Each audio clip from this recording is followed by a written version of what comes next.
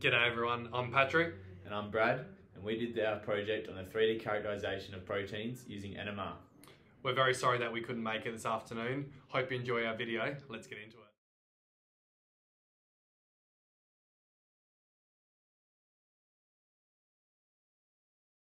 Proteins are a form of our everyday lives.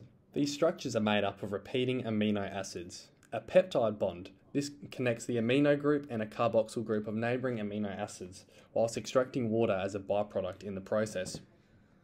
The side chains of these proteins are essential in determining the 3D structure of the protein, as it can establish that it is occurring between neighbouring molecules. Tertiary proteins relate to hydrogen bonding between the R groups of the amino acids. Evidently, this leads to bonding between the backbones of the proteins, which results in our 3D structures. As can be seen in the slideshow presentation, the photo shows a protein with an alpha helix and a beta sheet, which is essential in determining the shape. The hydrogen isotope with high abundancy in proteins possesses a spin equal to a half, therefore attaining a magnetic moment and making it NMR active. This proton can spin in two orientations when an external magnetic field is applied, one aligned with the magnetic field at lower energy and one opposed to the magnetic field at higher energy.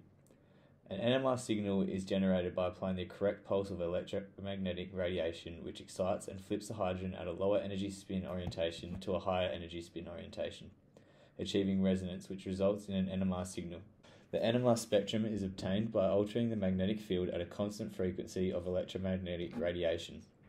The chemical surroundings can be examined due to a small local magnetic field, which is opposed to the external magnetic field being created due to the flow of electrons around the magnetic hydrogen nucleus. The electron density surrounding the nucleus gives rise to the idea of shielding the nucleus from the magnetic field, therefore causing different environments to resonate at different strengths and frequencies.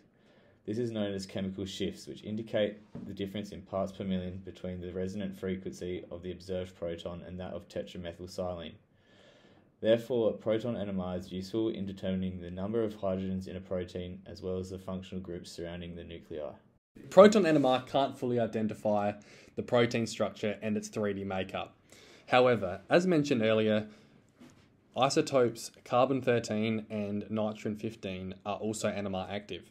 An amino acid contains these atoms, thus the whole molecule can be studied. The bond between the hydrogen and the nitrogen is essential in determining the makeup of a protein.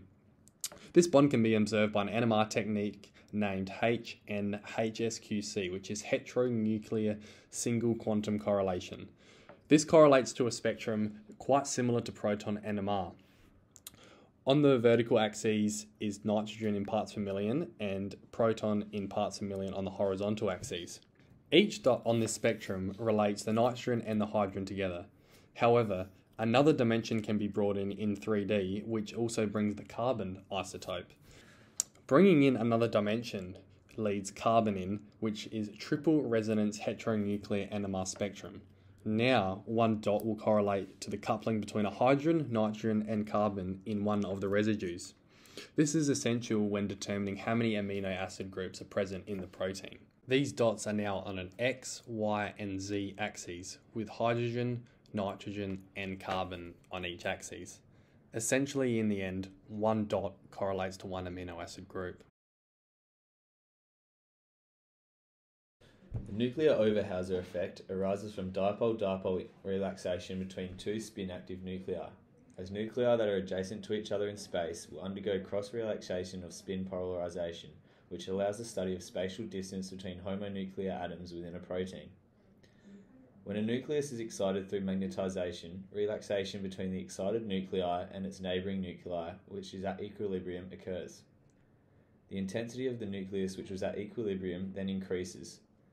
The efficiency of this relaxation is dependent on the spatial distances between the nuclei and can only be studied if they are within 5 angstroms apart. Therefore, it can be said that the nuclear Overhauser effect depends on the change in intensity of one nuclei's resonance when the intensity of its neighbouring nuclei's resonance is altered, meaning a smaller distance between nuclei, the larger change in intensity. From this, the folding behaviours within a protein can be determined.